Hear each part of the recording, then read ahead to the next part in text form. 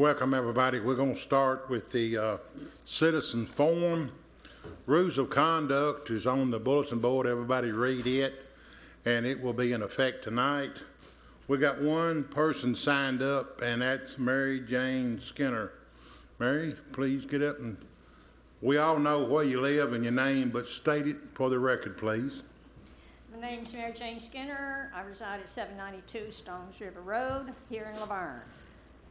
Tonight I'm here to complain, gripe, or whatever you want to call it. The working site that Amnon's going to be building those homes there on Stones River Road and Hollandale Road has great concern for me. First off, there's no potty out there for those men working. And it has been, I guess, whatever. I saw the guy a couple of times hide behind the big tractor trailer, back train or whatever you want to call it, to use the bathroom. Sure, he was hid from the road, but he wasn't hid from me. And that tore me all to pieces. So I feel like there should be a potty out there and a dumpster. Some of those holes, or I call them trenches, that they've dug has had cardboards, plastic bottles, tires put in them, and there's still stuff like that out there that they're putting in those holes. So if there's anything that can be done, I'd sure like to have it done. And the holes, the sink holes that was out there and the small caves that was out there, they have filled them in. And that's not a right thing to do, I don't feel like, because of the ecology. And then right now, one of my concerns is there's a whole bunch of shingles out there. What are they going to do with those shingles when they start building? Are they going to put them in the holes, or are they going to dig them up and take them off? And also, another question, is there any way we can get a plan on where they're building or how they build in those houses and how many houses they're going to build out there? And there's water standing in the ditch there on Hollandale Road where they'd have trouble before with one of the water lines out there. And yeah, there's mosquitoes, I know, because I walk out there just about every afternoon. And that detention pond, instead of the water going down, it keeps coming up. Did they hit a stream when they were digging in that ground? And I mean, they're still digging. So I'd like to find out what can be done, if there's anything that can be done. First off, get a potty out there. Because last few days there's more than one guy. And I'm out there mowing, picking up stuff in the yard and stuff like that. And I don't appreciate it. And I know what they're doing because I've seen them turn around and zip in their breeches. And I just don't care for that at all. But I'd like to have a building plan who do I see about getting a building plan. But all that water standing is not good because there is mosquitoes out there. Thank you. Thank you. And no one else is on the sheet for citizen forum, and seeing it's after 5:30, we're just going to roll right into, do I need to call the citizen forum over? No, it's part of the workshop. Okay. We're just going to roll right into the workshop. This is the Board of Mayor and Aldermen, September 28, 2017 meeting workshop. It's a workshop for October 3rd, 2017 regular meeting. The prayer will be with Alderman Cole. The Pledge of Allegiance will be Alderman Jones. You need to look over your minutes for September the 5th, 2017 regular meeting. I'm going to do something a little different. Due to the events that's happening, I want to go ahead and we don't usually do a prayer for a workshop, but for the events that's happened locally, I like for everybody to stand, and I like to do the prayer. Don't mind. Dear God, we come before this day and ask for your guide, wisdom, and praise for your glory. Our prayers, thoughts, and heavy hearts go out to the people that were affected by the violence in the Burnett Chapel Church. Our hearts weigh heavy for the suffering and losses. The power of God praise gives us strength for healing. A place of peace and worship should never be a scene for violence. Put our hearts and soul in the Lord. God is great. We ask of all of this in the name of Jesus. Amen. And number 2 will be department reports. Then number 3, we got 2 presentations. That's for meeting only. A will be for employment opportunities for United Parcel Service. B is proclamation for Robert Cable Ingalls. That puts us down to number 4 for old business. Second reading ordinance 2017-21, an ordinance to amend the city of Laverne zoning ordinance to change the official zoning map for tax map 14, parcel 50, 50.03 and 47.02 by approving a special exemption to allow manufacturing of scrap operations in a I-3 special use industrial zoning district consisting of approximately 16 acres located between 444 and 480 Dick Buchanan Street. Received a favorable recommendation from the Board of Zoning Appeals and the Planning Commission on August 29, 2017. And Tuesday night we will have a public hearing to be held on this item. Any questions on this ordinance? Any discussion on any item on this ordinance? Hearing none, we'll give me run number 5. This is also a second reading, ordinance 2017-22, an ordinance to amend the city Laverne zoning ordinance by changing the official zoning map of tax map 29, parcel 20.04, consisting of 36.69 acres located at 330 Blair Road, adjacent to the Smyrna town limits. This is from a R1 low-density residential and a I1 light industrial zoning district to a PDR planned density residential zoning district. This received a favorable recommendation from the Planning Commission on August 29, 2017, and this will also have a public hearing Tuesday night.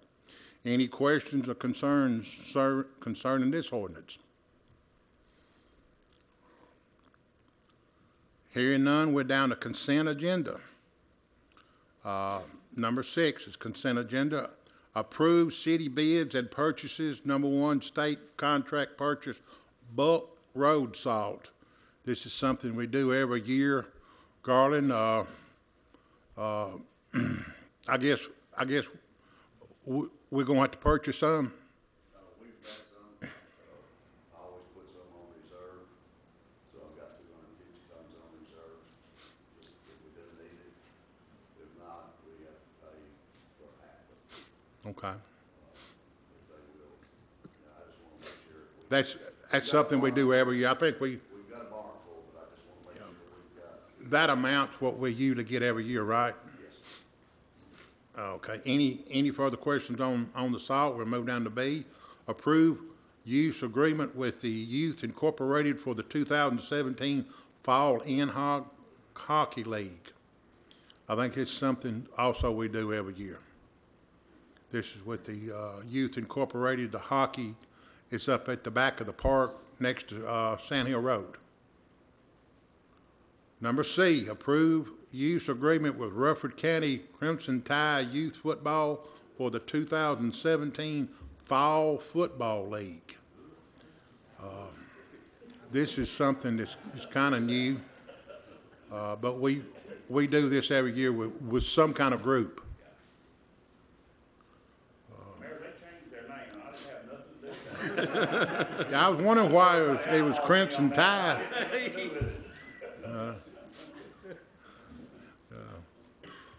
It ain't because you're Alabama, is it? Okay. Now, I don't mind it, but I'm just saying, I didn't have nothing to do with I kind of think I smell a rat somewhere. Number D, approve final change order Hurricane Creek Greenway Phase 2. This is,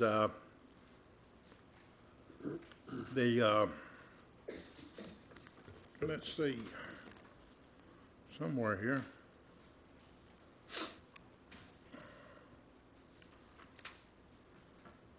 Wires is the engineer, but if Wires is not here, I think Kyle can speak on it if needs to. John Gordon is here from. John, come on up here. Thank you, Mayor, Aldermen. This project actually is one of my first projects when I started at Weiser a long time ago, so it's good to see it finally getting done. Kyle had asked me to come and explain a little bit about the project and about what we're doing with the final change order.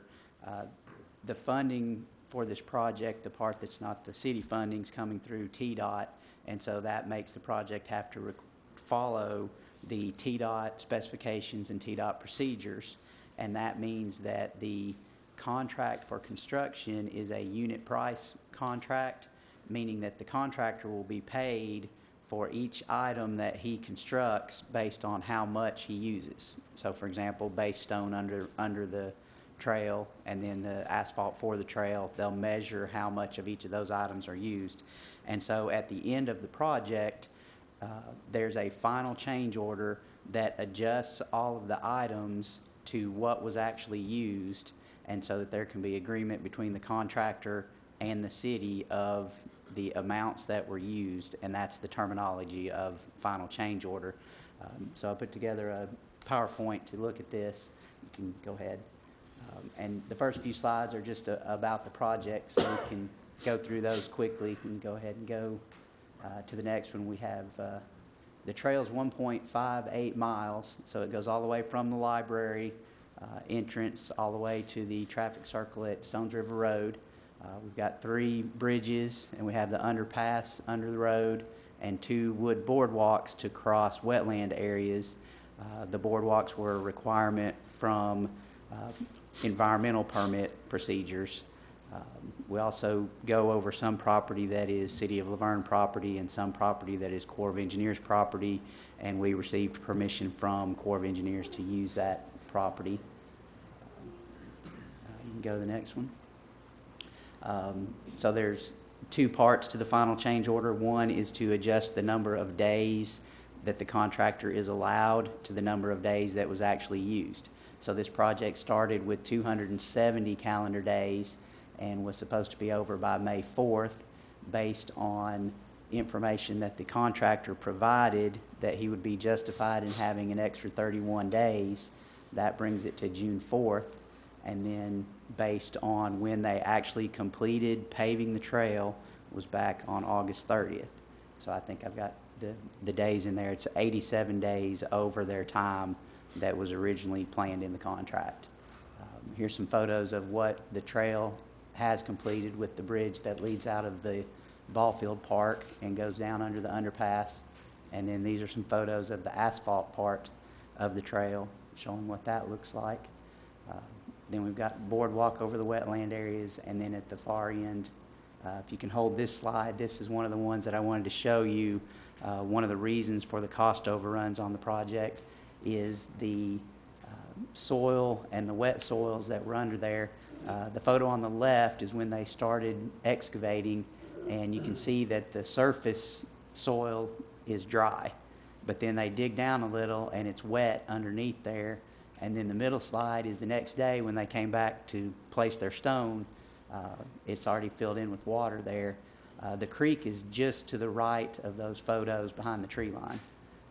And then the far right photo is base stone being added, graded solid rock, large riprap rock that's placed in there to support the trail. That's part of how TDOT requires the construction to go to undercut and backfill. And that happened a lot more on the trail than what we originally estimated. We've done several greenway trails along the creek, and so we knew that there would be some places of undercut and backfill, and we accounted for some, just not as much as actually was out there. Okay, so you can go ahead on Here's another example next to one of the creek crossings where we're using a bridge to cross the creek, also mainly again for environmental reasons to just stay completely out of the creek. And the pond area that you can see there is where the abutment or the concrete support for the bridge is going to go. And so that dug out one day, the next day they came back, it's full of water. And so that's an example of how the soil conditions were hard to deal with while they were down there at the trail. This is one of the reasons that we have recommended granting days for the contractor was flooding of the creek, which washed away some of the gravel and some of the underlay geotech material. So that the way that we've set it up is they'll be allowed extra days for that time to fix the problem, but not be paid for any extra material to fix that. And then there's a couple other photos there on the right showing some rutting that was caused by the contractor's trucks. Again, that we've subtracted the repair costs out of the project so that the city's not paying twice for the same operations. And then here's a summary of the total amounts and how those overruns add up. Mainly, the main overruns on the project are the undercut and the backfill with rock. And then there's the summary. There are liquidated damages, which is not, it's not a penalty for being late, but it's written into the contract that there are charges for the contractor for being late. And if anyone has any questions, I can go over that. Land there, you think it need to be like something like a French drain, or y'all just gonna dig down so many feet and fill it with rock and reinforce the bottom? Right. The reinforce the bottom is what happened. The wetland is an official environmental definition that TDEC uses. So in the wetland areas, we cross those with the boardwalk because we're not allowed to go in the wetland. But there was a lot of areas outside the limits of technically delineated wetland that also had poor soils, and in those areas we dug down and used rock to bring up to provide the structural support, and that's how we did that. Mayor, there's a couple things I want to add to this. We will remove this from the consent agenda because what you actually have in your packet is not 100% accurate at the moment. John's still got to get with Sessions Paving to finalize some of the quantities, but for the most part, it's very close to what you're going to see. We should have the final values and units where everything's agreed upon Tuesday night that are for you to vote on, but we want to pull it off the consent agenda for that purpose. And I want to reiterate the fact on the liquidated damages, because we've been asked several times, you know, when's this going to be complete? When's this going to be complete? Like John stated, they're 87 days over what they were supposed to be done, so they will be charged $87,000 for that. So that will be taken pretty much off the contract cost at the end. Thank you. Any further questions? Thank you very much. Now we're down to number E, approve easement for the pipeline right away from the U.S. Army Corps of Engineers. This is the easement down Stone River Road. I think, Bruce, you could probably speak on this. Yes, sir. We received this a week or two ago. It is for an existing easement that we have along Stones River Road. If you look at the maps, which starts on page 103 of the packet, you can see that it starts just below the roundabout and goes up Stones River Road. The following page basically goes up to the entrance to the boat ramp. So it is a pretty lengthy easement there. One thing I do want to note, previously I believe this was a 20-year easement. We renewed it 20 years ago. They have now gone to a 50-year term on these easements. And another big difference is they have found a way to charge us for these easements. So the fair market value, according to them, is $23,700 that we would have to pay for obtaining this easement. So this is standard practice for the Corps of Engineers now.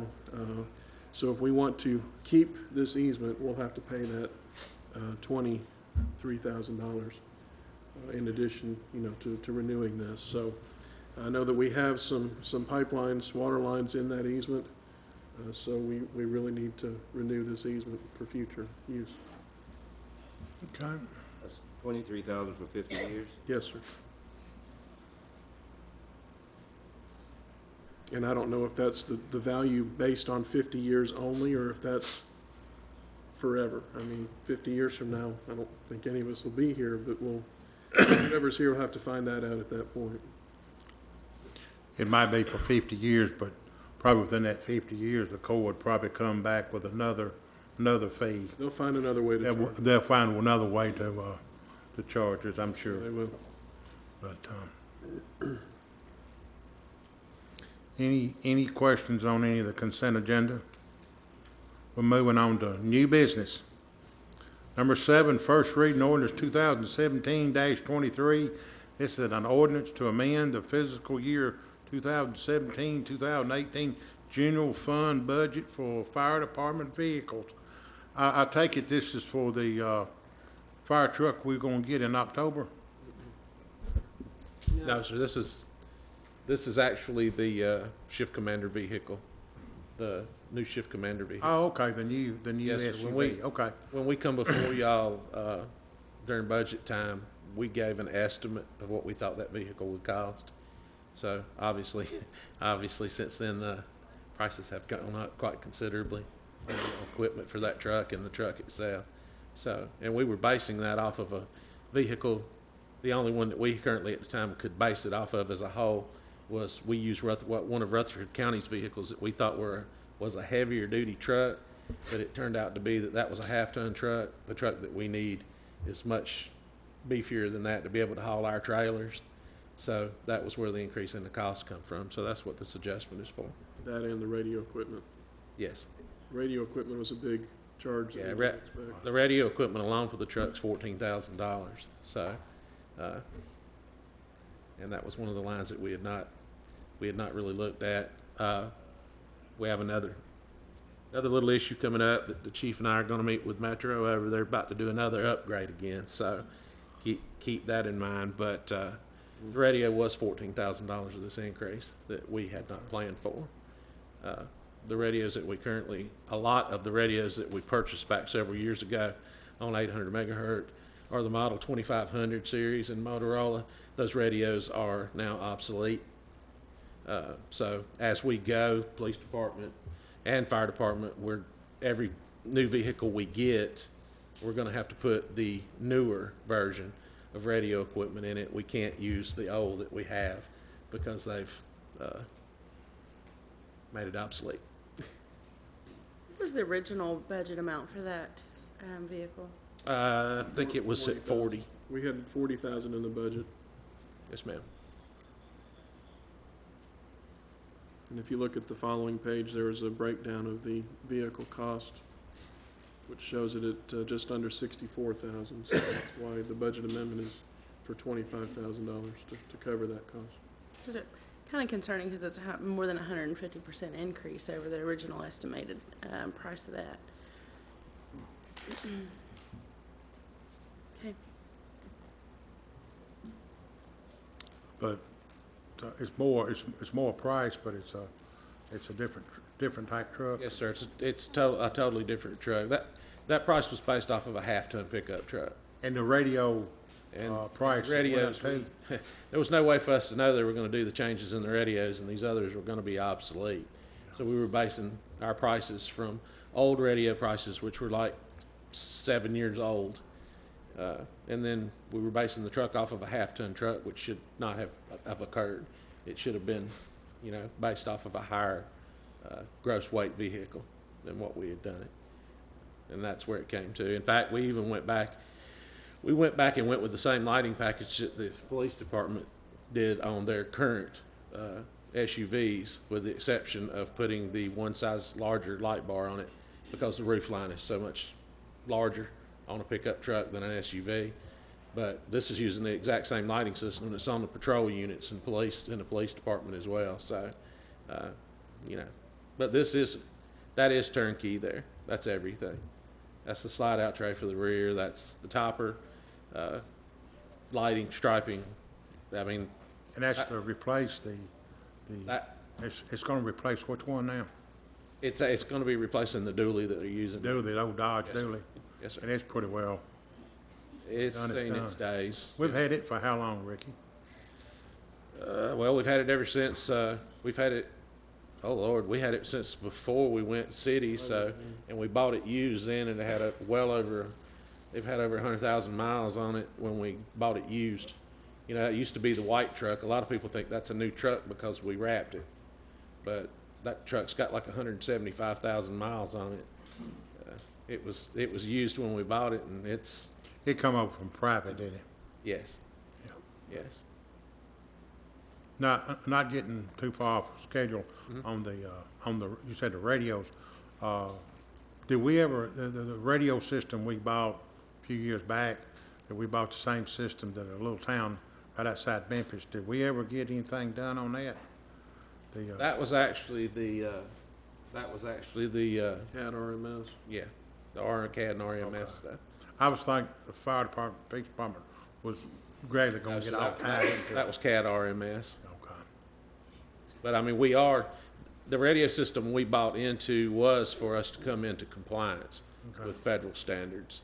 That was the reason that we went on the Metro, because at that time, we absolutely did not have any income coming, even close enough to do a standalone site. But that's one of the things. I think it probably- was Germantown down toward Memphis. Correct. Us and Germantown was only two cities in, state of Tennessee that went on that package, wasn't it? With the records management system and CAD system, yes, and there's some others coming on now. But as far as the radios are concerned, we're gonna have to take a look at that during the next budget planning cycle. Serious consideration about it, because once again, we're at the mercy of Metro, Like I said, I don't want to get too far and they've off. gone up. Yes, sir. Any more questions on the, fire vehicle? If you do, you can always call Ricky.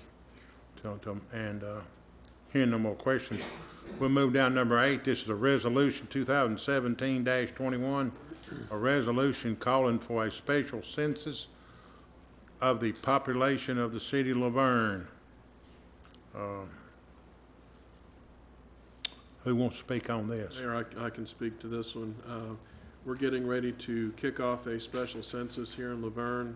We've got an internal staff committee that's working on this. In order to officially start the process, we have to pass a resolution, which that's what is in front of you for Tuesday night. Then after that, we'll have to send a letter to the state to formally tell them that we're starting the census process. So over the next few months, you're going to hear a lot about the census, and we'll be doing mail-outs and a lot of PR and promotion and try to get the word out. And then at some point, don't have an exact timeline yet, we'll have to start going door to door for the ones that don't mail in their cards or whatever, or if they don't sign up online. So if you don't want anybody coming by your house, be sure to go ahead and send in your forms or sign up online, and that'll make it easier on us and make it easier on them. So it's important that we do this. We think we've had some substantial growth since 2010. And of course, we receive state shared revenues based on each individual person that is counted.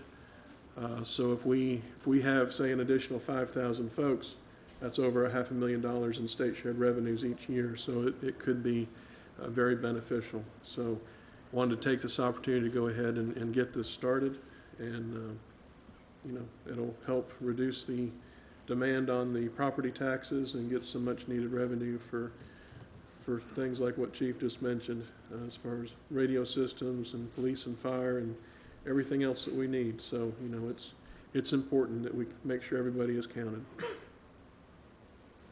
Any further questions on the census? Number 9, Resolution 2017-22, a resolution of the City of Laverne, Board of Mayor and Aldermen to declare property owned by the city to be surplus to the city needs and direct disposal of the same. This is seized and confiscated vehicles. Some of these vehicles has been in storage for quite a while. I think they got a list of it there. Any questions on the vehicles? Now, number 10, Resolution 2017-23, a resolution to donate surplus use water meters to Consolidated Utility District for parts. This is water meters that we've took out of the ground. They're in pieces or broke, and Consolidated, Michael, you want to explain it?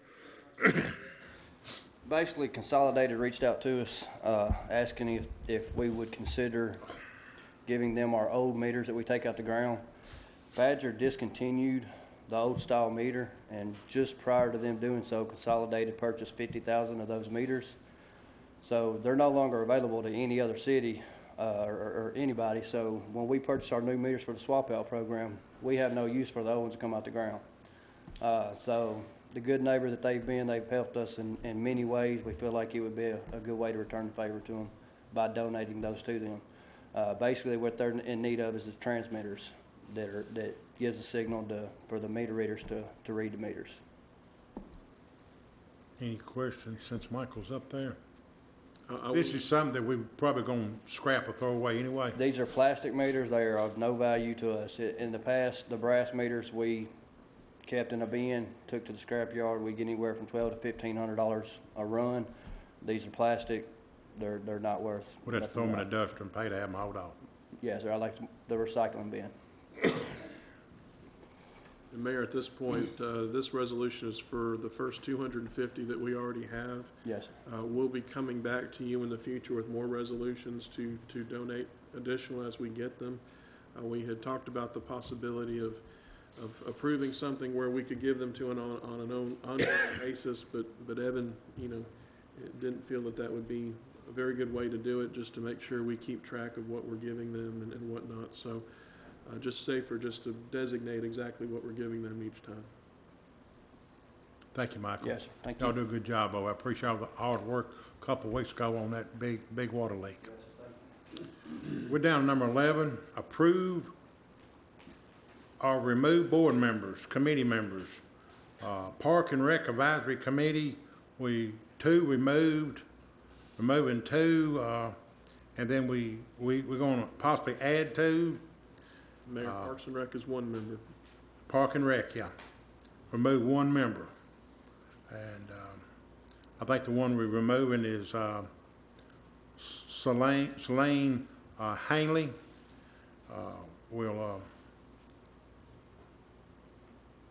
remove her, and then we'll pick one Tuesday night. B, Senior Citizen Advisory Committee, 1 vacant and remove 2.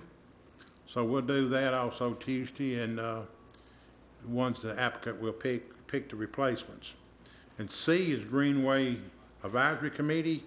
We got 2 vacancies. I think they resigned, so we won't have to remove them. We just have to replace them. Correct. So we'll do that Tuesday night. And it's online. They can come in and apply if anybody wants on any of them 3 boards. Yes, I can take applications up until Tuesday. Number 12, motion to approve or deny a settlement offered with the Ryder Truck Rental lawsuit. We will have a executive session will be happening before the meeting Tuesday night, and we'll be voting on, at least we'll take the settlement or turn it down. So that'd be a Tuesday's motion on the settlement for the Ryder Truck over on Walden Road. Number 13, discussion renewal of the gas franchise with Smyrna, town of Smyrna. This is a contract that we signed, I think, 10 years ago. 8 years ago. 8 years ago, and I think it comes up 10, but we gotta do it within 18 months. The language that was in the current franchise, they had to request renewal at least 2 years prior to the expiration. So we have received that letter to renew the franchise. If the board votes to move ahead with doing so, we'll have to draft another franchise agreement with Smyrna, which will take a little bit of time, but we'll work that with Evan and their attorneys and whatnot, and we'll get that process started. So it'll be probably 2 or 3 months before that comes back again to this board for approval. This is basically just the authorization to move ahead with the renewal.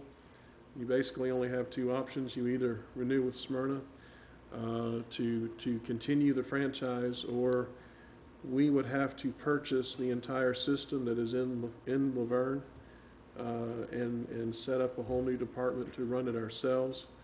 Obviously, at this point, we have no clue what that would cost or entail, but obviously it would be very expensive to start that process up. So it's up to the board. We could always look into finding out what it would cost and go through that process. But that's obviously going to take a substantial amount of time to look into. But we got some little time to weigh our Well, we options. essentially have 2 years to get it done. I think that's why we had the 2-year notification in there, was because if we wanted to go ahead and proceed with taking it over ourselves and start our own gas department, that would give us the time, hopefully, to make the changes we need to operate it ourselves. Okay. Do we